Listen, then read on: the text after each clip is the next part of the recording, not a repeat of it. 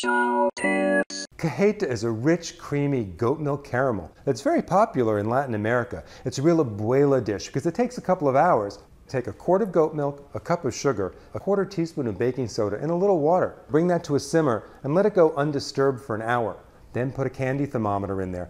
You're going to take it to 240 degrees, stirring occasionally. That's another hour. You can use it right away hot, or you can pour it into a jar and let it cool. Then it's great on fruit or ice cream or cake. Now remember, you can't make cajeta with any other milk. Only goat milk gives cajeta the umami savoriness that it really deserves.